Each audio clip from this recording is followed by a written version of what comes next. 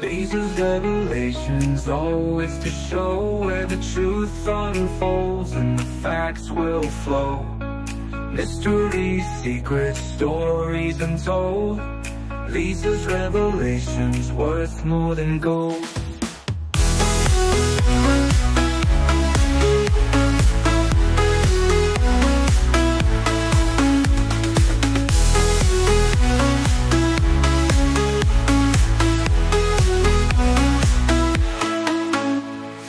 Lisa's revelations, always to show where the truth unfolds and the facts will flow. Mysteries, secrets, stories untold. Lisa's revelations, worth more than gold.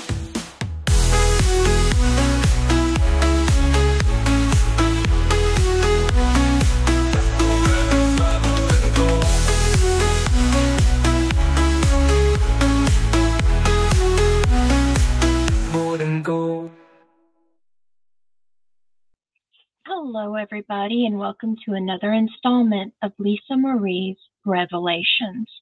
This is a show where we cover every chapter of her book with Riley, From Here to the Great Unknown. I don't read it word for word. I give you all of her revelations. I don't read any of Riley's stuff, but I give you guys the tidbits of what is in her book, so you guys can understand her life, her revelations, what she's revealing to us as a person. And so far, it's been a lot. We are on chapter 3 of the book, and this chapter is called The Wall. It's a very, it's not quite as sad as he's gone, but it is very, very troubling and discerning, and makes me very angry, this chapter, because of what happens to Lisa Marie, and that it shows that her mother did nothing to prevent any of this from occurring or stopping it from occurring.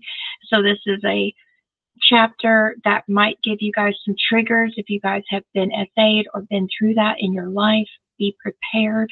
If you don't want to listen to this, you can catch me on next week when we talk about chapter 4, when she met Danny Keough, okay?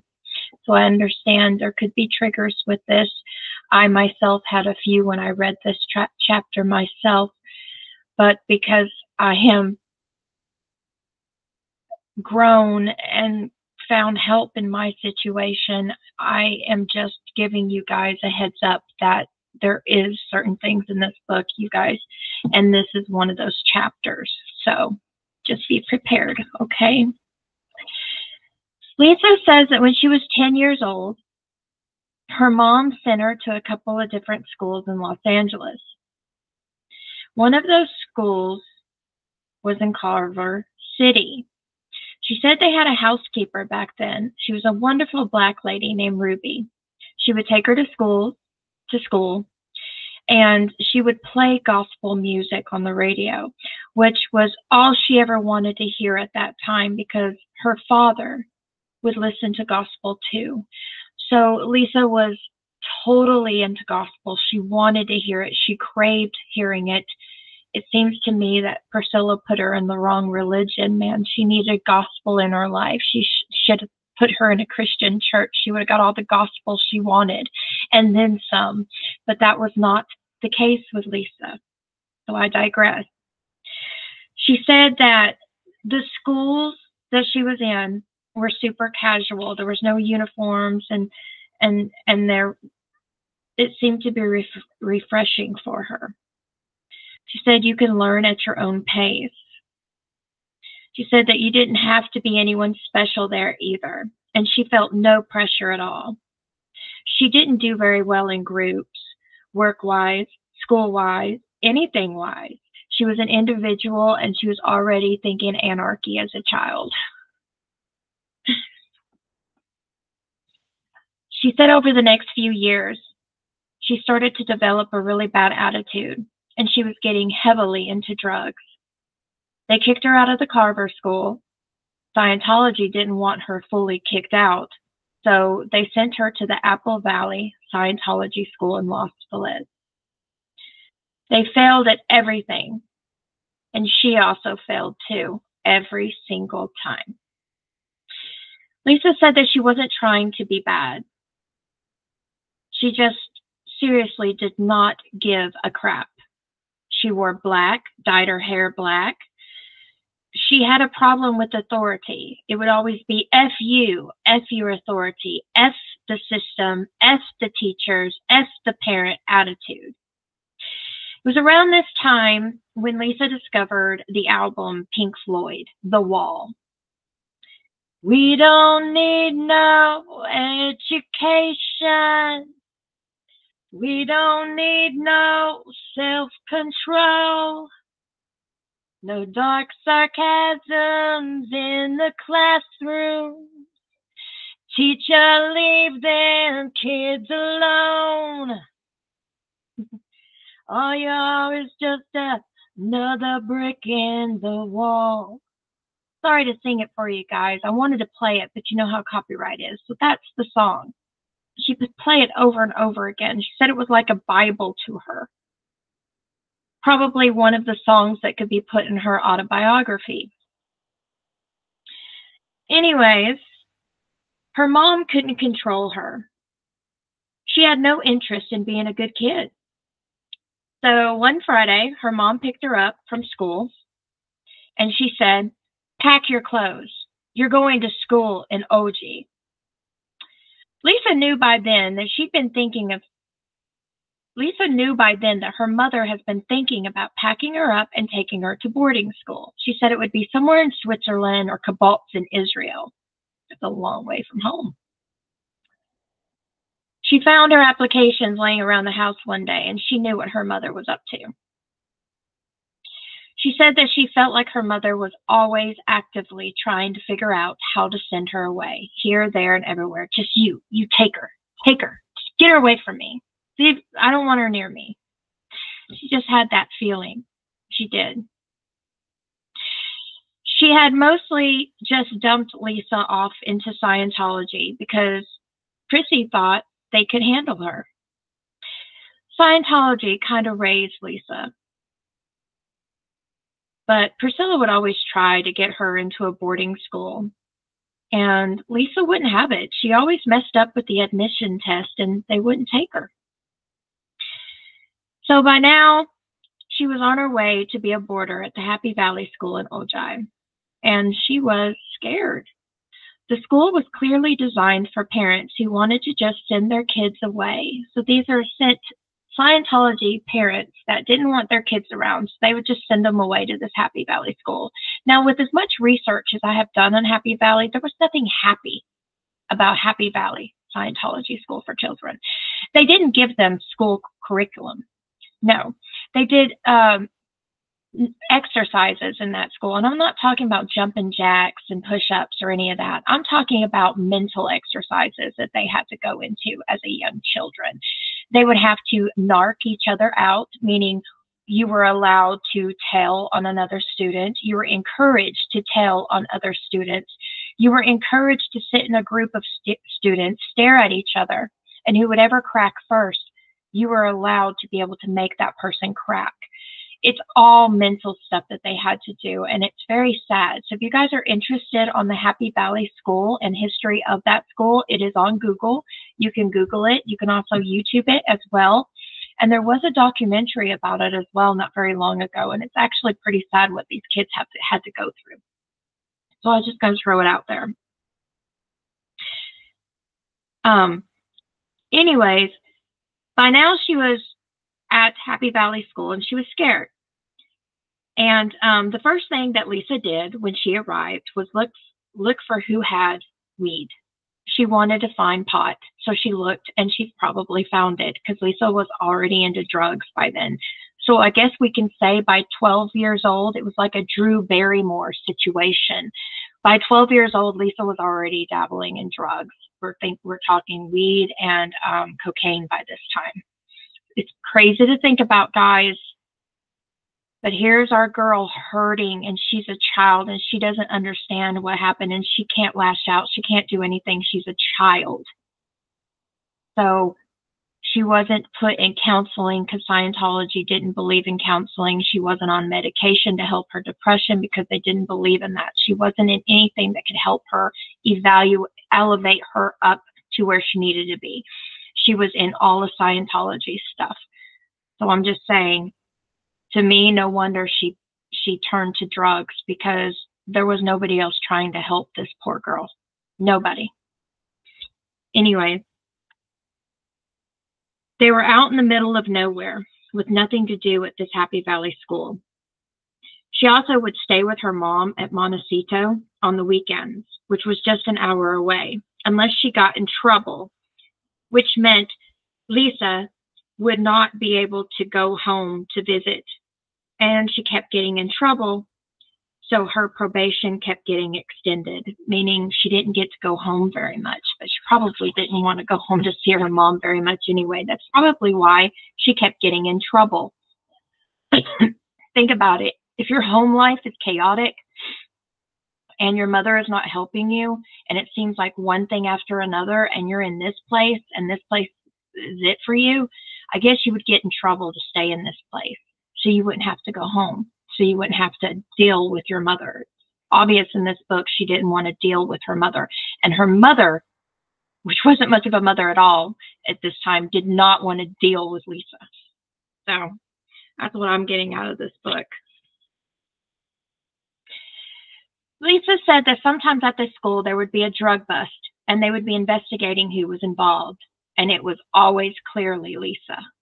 That's so sad to think about. She's not even 12 yet. Wow.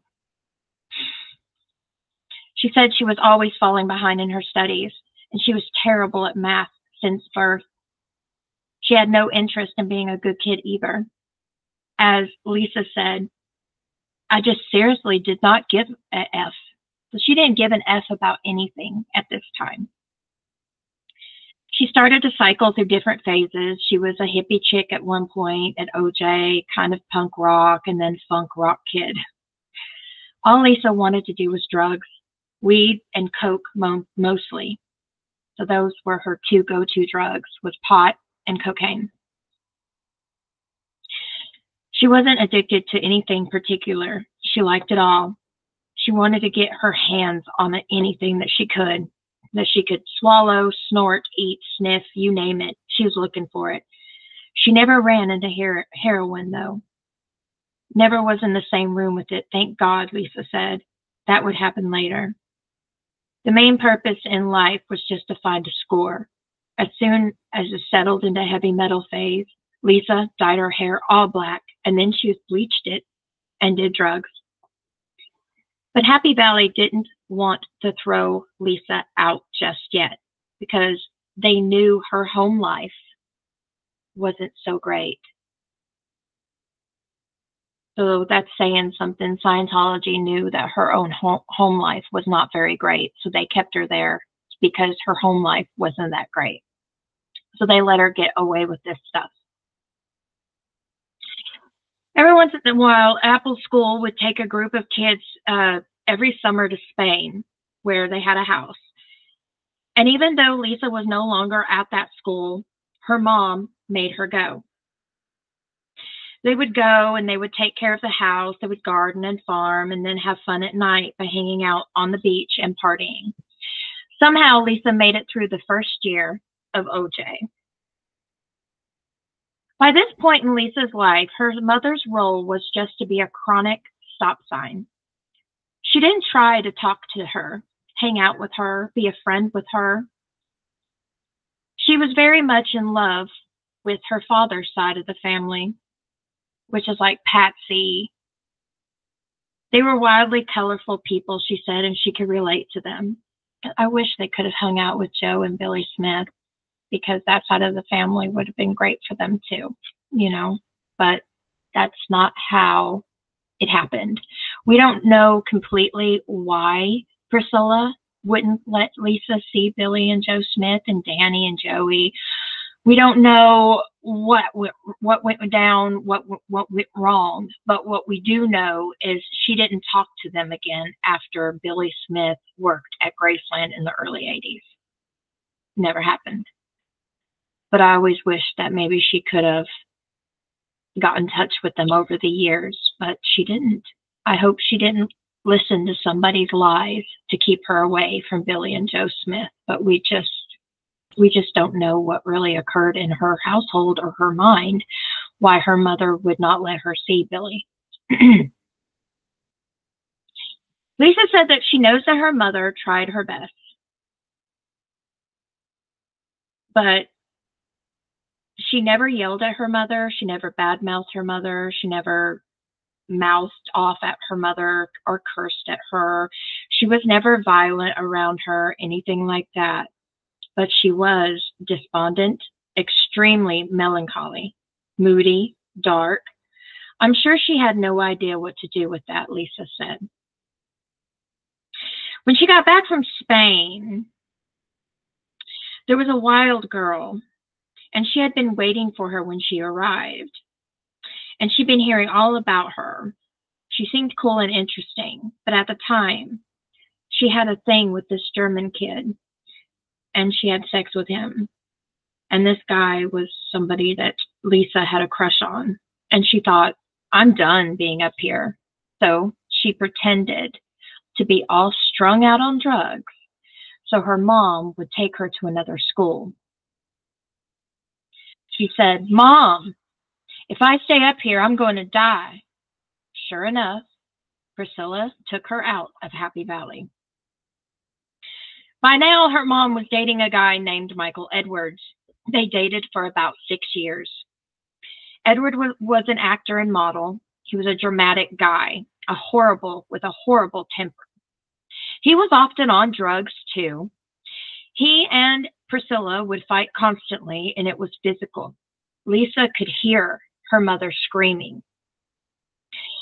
They would party a lot, go to discos, and was on cocaine, because there was always cocaine around, she said. When they'd come home at night from partying, it was so destabilizing. She said she could hear furniture flying and her mother screaming because they were having fights. She said in a crazy turn of events, Michael Edwards got a part in the movie Mommy Dearest. One day, he was still making the movie, and Lisa's mom came into her room, went through her closet, and was yelling at Lisa because she had wire hangers in her closet. Why are you using these? These come from the cleaners. These need to be exchanged for the nice ones, the plastic ones. And she was yelling. You could hear laughter from down the hallway. The irony, Michael shouted down the hallway.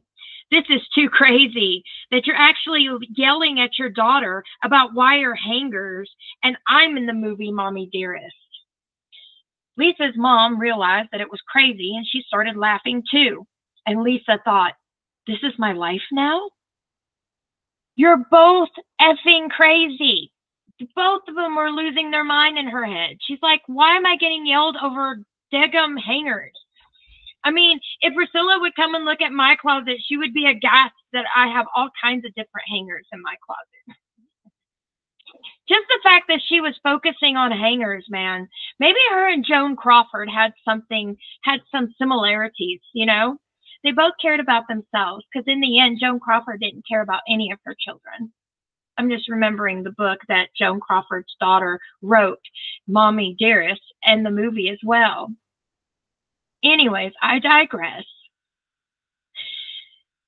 Lisa said that her mom was going to put her back in Apple Valley School, and she was far behind in her studies, so they told her that she'll need daily tutoring, and she'll have to stay at her mom's house with Michael Edwards. She didn't want to be there either. She didn't want to be anywhere.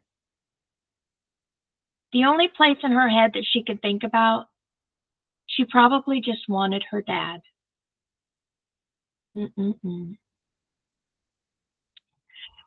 She was constantly pulling attitude, blasting heavy metal on her record player all day. She writes here that one night her mom made dinner, and when she cut into the chicken, it wasn't cooked. So Lisa said that it wasn't cooked. The next thing that Lisa knew, Edwards flipped his plate so that it flew across the room and smashed into the wall. Lisa threw up her hands like to say, "What the what?" And at that, he jumped up, started screaming gibberish, and ran out the room. When he got back, he was holding the end of the cord that attached to Lisa's record player. He had cut it with the scissors. He was still yelling, "Your mother cooks and you just blast your effing rock and roll, your effing music, your rock and roll music." He was making no sense to Lisa. Eventually, he yelled at her to get out.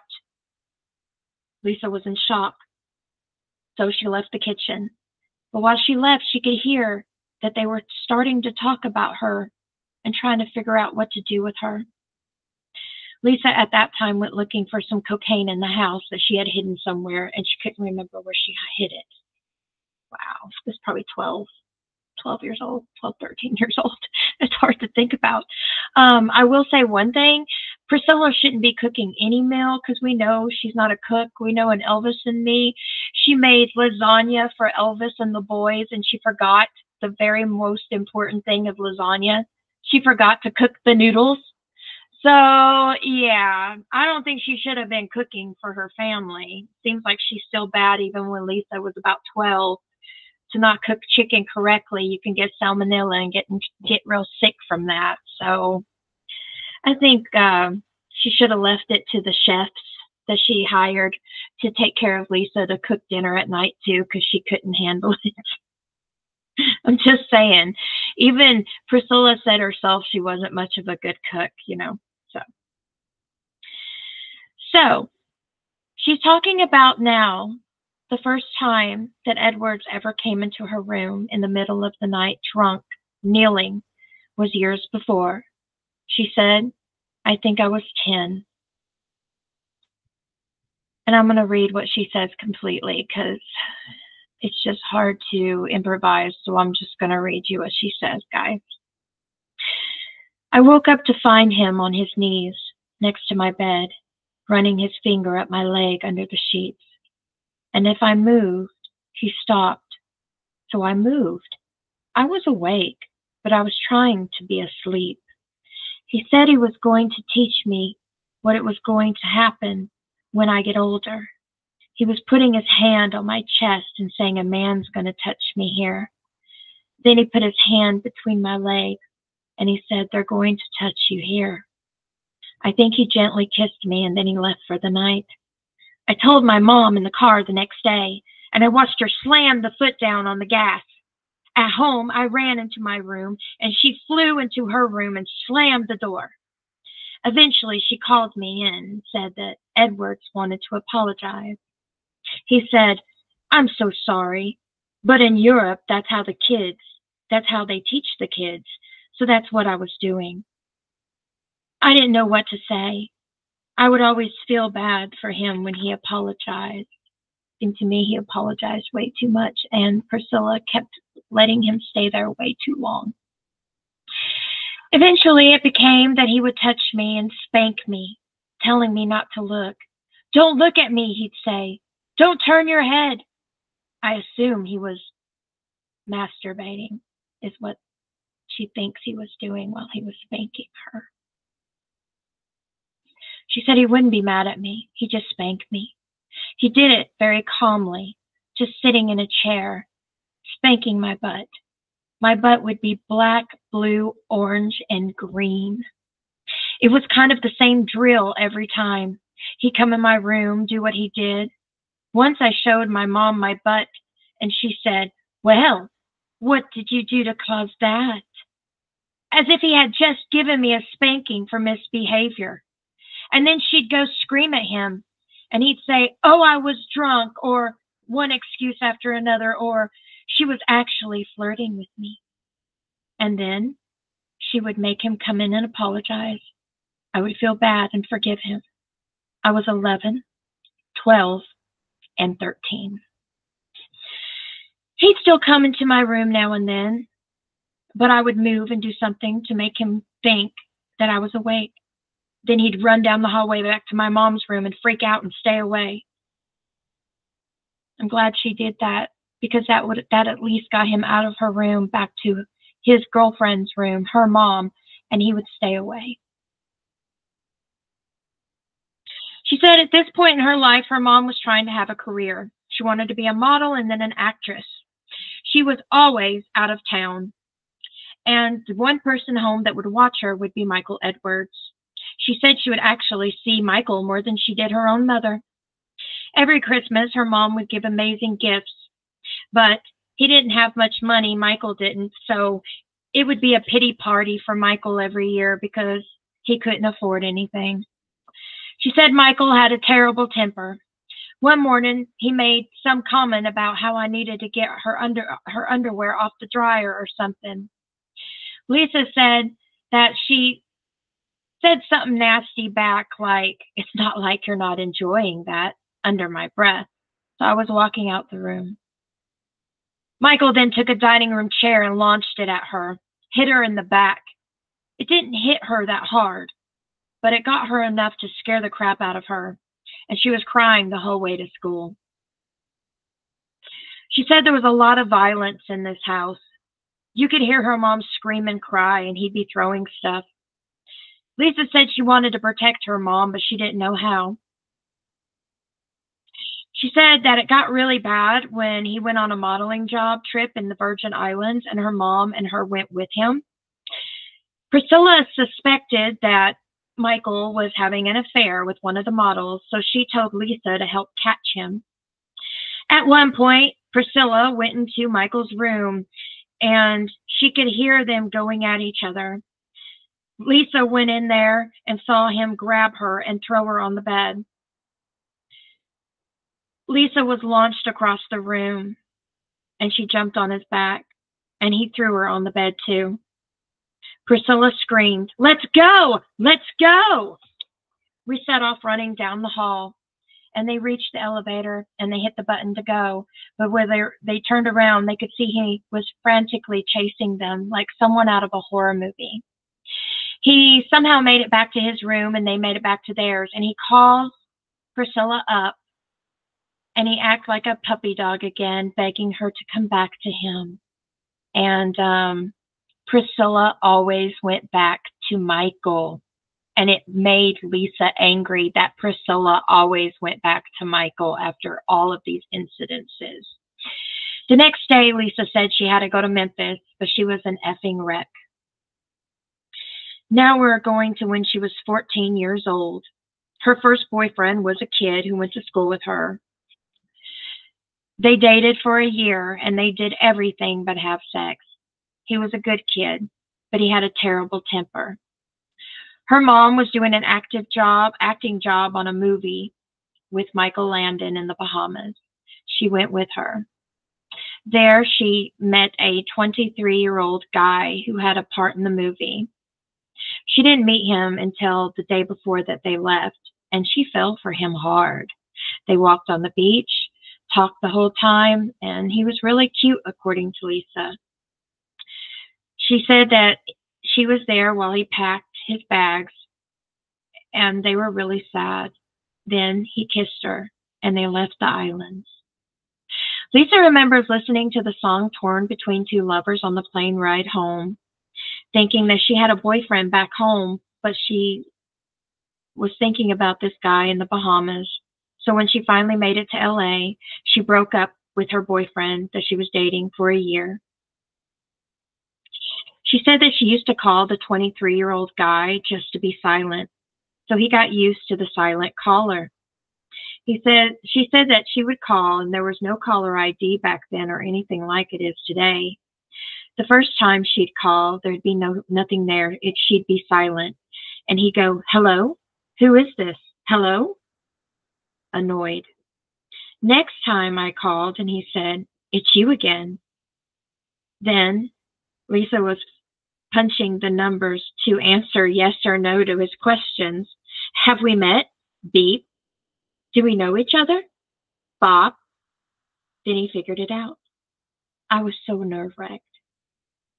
The guy was understandably horribly apprehensive about seeing me. Well, yeah, he's 23 and you're 14. That's illegal. Of course he's apprehensive, right, guys? But she wanted to actually meet up with him. So one day she told the teachers that she was going to the dentist, and she had this guy pick her up about a block or 2 blocks away from her school. They walked all day in Beverly Hills. She didn't care where they were.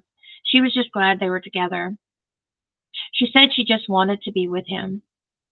She said that he gave her his ring at the end of it, and then he dropped her off right before she was due back at school.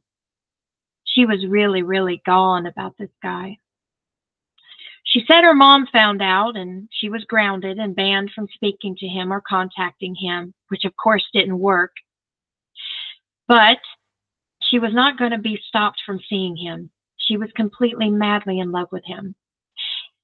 After that, there was a lot of sneaking around with him. At some point, Priscilla said I could see him, but we weren't supposed to be alone. We were to have someone like Mom to be about and could see what we were doing. I could invite him to go somewhere that my mom was also going to be, and he also became friends with Michael Edwards, of course. He was a 23-year-old being chaperoned by someone's mom. But it was also history repeating itself. Lisa says this: my mom was 14 when she met my dad. I was replaying her life in a weird way, but she and my dad waited until she was 18 to have sex.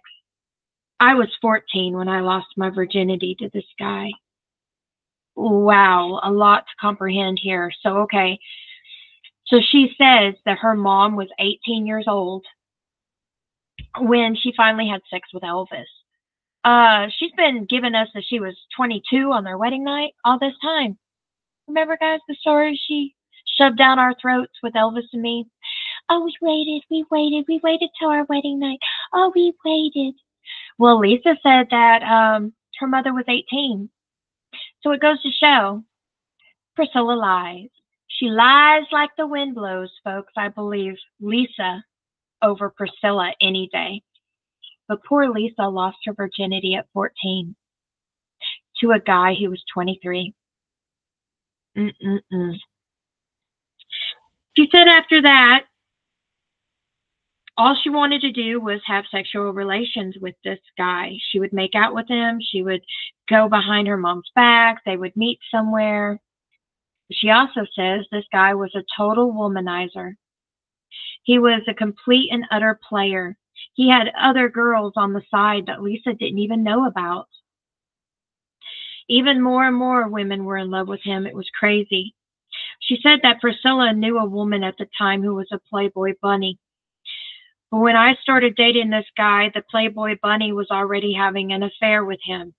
And my mom told me that this woman was trying to get my mother to send me off to that kibbutz in Israel school to get me out of the way. I was with him for 2.5 years. The ending was a nightmare.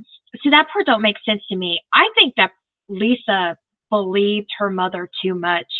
I think a lot of this was probably stories that Priscilla told Lisa, so Lisa would have dumped this guy. What do you guys think in the comment section below? Do you believe Priscilla or do you believe me? Because I really think that her mother didn't like anybody she was with. The only person that she liked that she was ever with is Michael Asshat Lockwood, right? So to me, this could be just a story to make Lisa dump this guy. But she didn't. She was with him a little longer after that. But anyways, the ending was a nightmare, she said. She said that he took her to a park and had a friend secretly take pictures of them. He got paid for the photos. He didn't care about her. It was just an opportunity for him. But their relationship was illegal, and selling those photos outed him. But the media at that time didn't care that I was underage. You would think the media would have cared about that, folks. A lot of people failed Lisa. A lot of people failed Lisa. Anyways, she says that she wanted revenge. She says that her mother said that she was going to make a plan, that she was going to arrange for off-duty cops to bust him for selling cocaine. Now, here's another story that I really don't believe Priscilla doing either. just because we know her personality. I just think that when Lisa was young, she took whatever her mother told her at face value, not thinking her mother lies. I think when she got older, she realized her mother lies, you know. But I appreciate her telling us this story. But she said when she found out about all this, she took about 20 Valium to try to do a suicide attempt. But she went to the hospital and they gave her some medicine to make her throw it up. And that was the end of that. It was her first big love and first big betrayal. But she wasn't really that serious about the suicide attempt. She took the 20 Valium in the presence of someone else. But guys, I feel so sorry for this girl. It's just so heartbreaking, every little thing that she went through. And to think that she trusted her mother. I think a lot of these stories her mother made up to make her feel insecure and less loved. I just do. Here she goes again. She went back to school. She didn't understand why she was there in the first place. No one ever told her why I was ever in school. No one ever asked her, what would you like to be when you grow up? Actually, everyone who saw her after she was 9, after her dad died, always said that she looked so sad. They always said she looked so sad. Every picture we have of her, there's a sadness behind her eyes, folks. You can see it in every picture she ever made. There's a sadness there, even with a smile on her face. Behind her eyes, there's a sadness, and you can see that. She said that her mom made her live with her again, but again, she was miserable. She was a terror. It was clear she didn't want to be there, and her mother didn't want her there either. Her mother tried to make her go to other boarding schools, but it never worked out.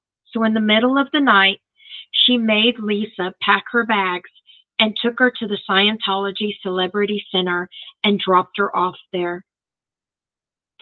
The woman who ran the place took her to a tiny room on the 3rd floor. She was just glad to be out of her mother's roof by that time. She didn't care where she was at. But when she got up the first morning, she removed the large mirror from the wall, and she called her coke dealer and invited him and about 7 to 6 of her friends to come over. They proceeded to have a 4-day bender in that room. Where are the adults checking in on her? She had a 4-day cocaine bender in her room at a celebrity center where there's adults, where she's dropped off, and they don't check in on her? They don't know what she's doing in her room with all these people? She's an underage child, for Christ's sake. And she's doing these drugs under the roof of this celebrity center? Where are the adults here? She said she woke up at one point and everyone was asleep. And she had a moment where she was just done. And she yelled, "Everyone wake up! Get the F out of here! Get out!" It took all the rest of her cocaine and she flushed it down the toilet. She went down to where they audit people and she was shaking, sweating, and crying. And she said, "Help me, help me." So they moved her to a really nice room on the 6th floor. It was a luxury palace with a kitchen and a dining room and everything. They made her promise to behave herself and study and create and actually do stuff. For some reason, it worked. For the next few months, Lisa actually started to do really well. Then her mother tried to make her move back to her house. And that's when DEFCON 3 started. It was Christmas. They had to go with Michael Edwards to Pensacola, Florida, where his daughter Caroline lived. She and Lisa were supposed to stay home, and they pretended that they had, but they actually went out. She said that they didn't do drugs or anything, but it was the point that they had lied. Lisa said, "My mom and Edward showed up at her house. I saw my mother get out of the car, and I took off running down the street with my mother chasing me. I'm flying. My mom is screaming at me, but she can't catch me. In the end, I got in her car. She's in the front seat. I'm in the back. and she's screaming at me because I'm dodging her attempts to hit me. Edwards was trying to get her off of me. I'm punching myself in the face, trying to make it look really dramatic so it would seem like she did it. And this is the incident where the police were called, and they come, and that's when Lisa says, "Oh, okay, officer, nothing happened." And that's when Priscilla also said, "Okay, officer, nothing happened. It was just a little spat between mother and daughter. Nothing to see here, folks. Move along, move along." So I know that because it's in Michael Edwards' book. The only difference between this account and Michael Edwards' account is Michael Edwards' account is Priscilla is actually really hitting Lisa. But in this book, Lisa is saying she's hitting herself to make it look like Priscilla is hitting her. So the next day they flew back to Los Angeles. She said that Priscilla wouldn't let her out of her sight. And during the layover, she was trying desperately to call the Celebrity Center for help, but her mom wouldn't even let her go to the bathroom without her.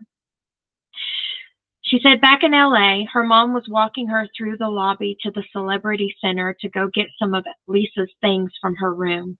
She felt like somebody had a gun to her back. As they walked, she looked at some guy that she kind of knew. And in her eyes, she tried to mouth, "Help me." Wow. Her mom got her home that night, and heavy negotiations started the next day. She agreed to let Lisa go back to the Celebrity Center, but she would have to go to their Narconon office and enter their rehab. "Give me a minute," Lisa said. She went and called the father of a friend of hers and asked him what to do.